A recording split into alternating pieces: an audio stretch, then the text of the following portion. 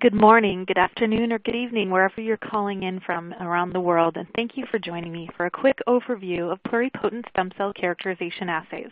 My name is Deborah Tyberg, and I'm a product manager within the cell biology business of Thermo Fisher Scientific.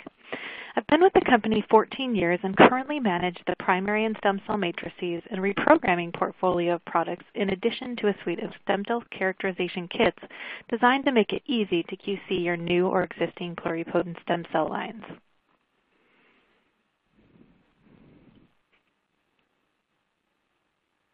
As you can see, Thermo Fisher offers a broad range of instruments and reagents that help you find answers to the challenging problems you face every day as a stem cell researcher. From the Ion Torrent platform of next-generation sequencing instruments to the EVOS platform of cell imaging stations, we can provide just about anything you need to get your experiments done quickly and efficiently. But today, we're going to focus on assays at the center of the stem cell workflow depicted here.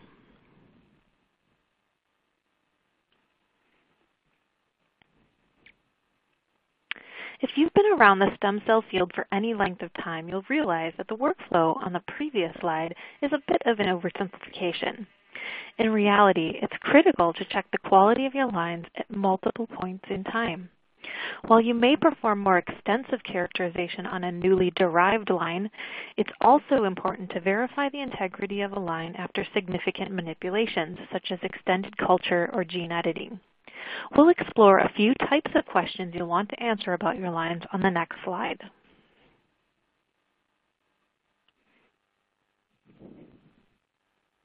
So the first question to answer is, do I have a pluripotent line? And there are multiple readouts for the different aspects of pluripotency that vary in sensitivity and specificity.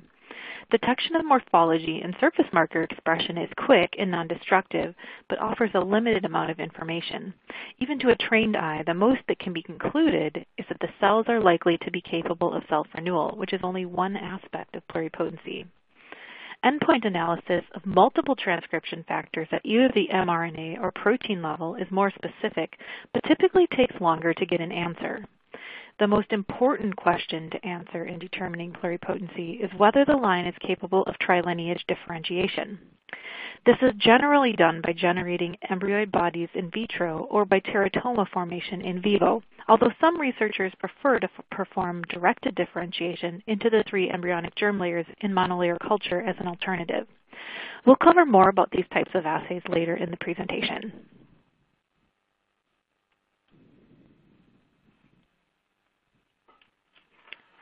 One example of a very rapid but somewhat less specific screening assay is alkaline phosphatase staining. Alkaline phosphatase is an enzyme that is expressed at a much higher level in pluripotent stem cells than in mammalian fibroblasts.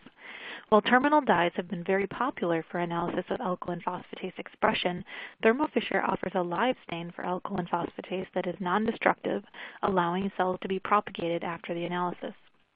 Shown here are one ES and one iPS line on a lawn of inactivated mouse embryonic fibroblast feeders.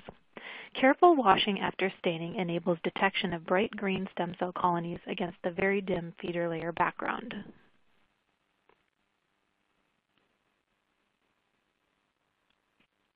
Another option for live staining employs dye-conjugated antibodies to differentially express surface markers. This method takes a little bit longer than AP live staining, but offers an improvement in specificity. The images here demonstrate green staining of feeders with an Alexa Fluor 488 conjugated antibody to CD44, and red staining of an iPS colony with an Alexa Fluor 594 conjugated antibody to TRA160. Thermo Fisher offers live staining kits that include a conjugated antibody and fluorobright DMEM, an optically clear medium that improves image quality and maintains cell health during staining.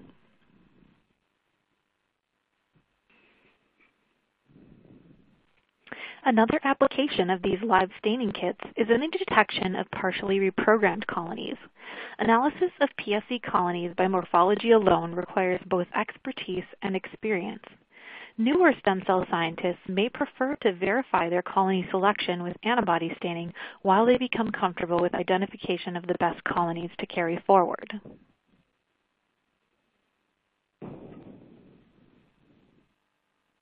An example of colony identification is shown here. colonies expressing both CD44 and Tra160 are likely to be only partially reprogrammed and should not be picked for further passaging and expansion. In contrast, colonies expressing only Tra160 are more likely to be fully reprogrammed.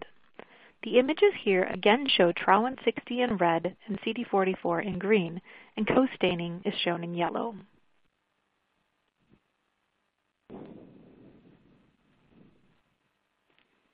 While live staining works great for surface markers, it's also important to show expression of relevant nuclear markers such as OCT4 and SOX2.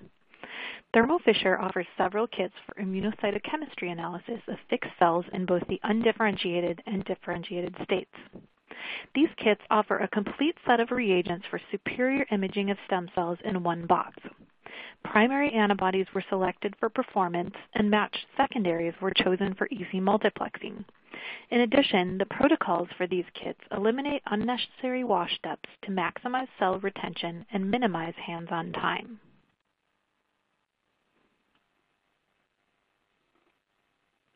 This is an example of data that can be obtained on an EVOS FL imaging system using these kits. A donor-derived IPS line was fixed, then permeabilized with a detergent that preserves the integrity of the surface glycoprotein SSEA4. Efficient nuclear co-staining of OCT4 with DAPI is shown in purple, and SSEA4 is shown in green. Similar multiplexing data can be obtained with kits that include antibodies for Tra160 and SOX2.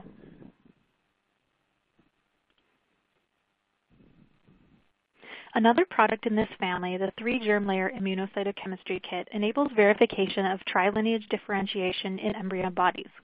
The antibodies chosen for the kit confirm both relevant marker expression and expected cellular morphology. In this case, the presence of ectoderm is demonstrated by expression of beta-3 tubulin, or 2J1, mesoderm by expression of smooth muscle actin, or SMA, and endoderm by expression of alpha-fetoprotein, AFP.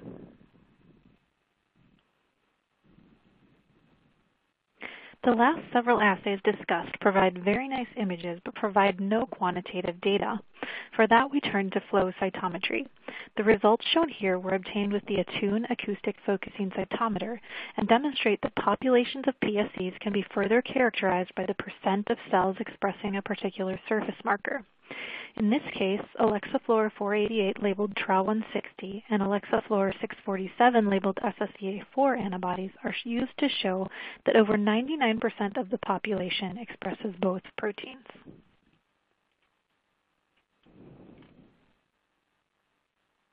So all the assays discussed up until this point analyze expression of markers at the protein level, which is certainly very important. However, imaging and flow platforms are limited in the number of markers that can be analyzed simultaneously. Quantitative PCR is convenient for measuring the amount of RNA expressed for a large panel of factors. It is also more sensitive in that embryo bodies can be tested for trilineage differentiation after just 7 days in culture. TACMAN HPSC scorecard assay and its accompanying analysis software application provides a rapid and affordable alternative to teratoma formation. For more details and a side-by-side comparison of these two methods, please refer to the recent Nature Biotechnology paper referenced below.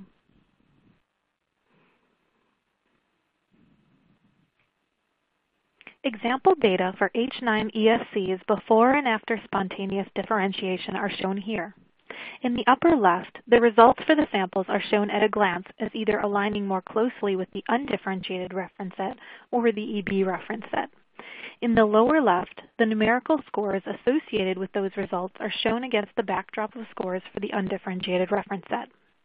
On the right side is an example of the expression heat map, which shows the fold change in individual gene expression for the samples of interest relative to the average expression of those genes in the reference set.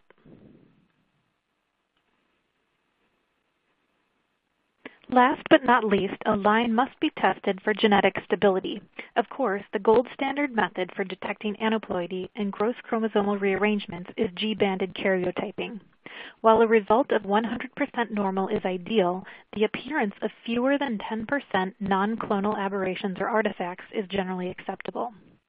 Array CGH and sequencing are higher resolution methods of identifying genetic changes after reprogramming or extended culture.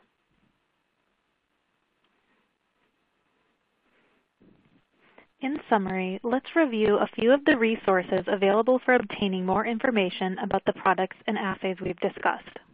For cell model services, navigate to thermofisher.com/cellmodel. For training courses, thermofisher.com/lifelab. We also have product selection guides available for PSC culture, stem cell analysis, PSC characterization, and stem cell antibodies. We also have an area dedicated to information about the iPSC scorecard assay. Note that we also have field applications and technical support available for any questions you may have. Finally, here is a list of products we discussed today along with their catalog numbers. I'll leave this up for just a couple of seconds for you to jot down any notes you may need.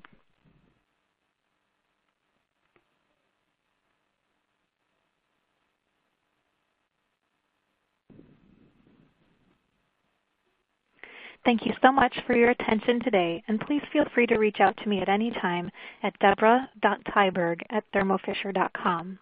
I'll be happy to answer any questions you may have about stem cell matrices, reprogramming, or stem cell characterization products. Have a wonderful day.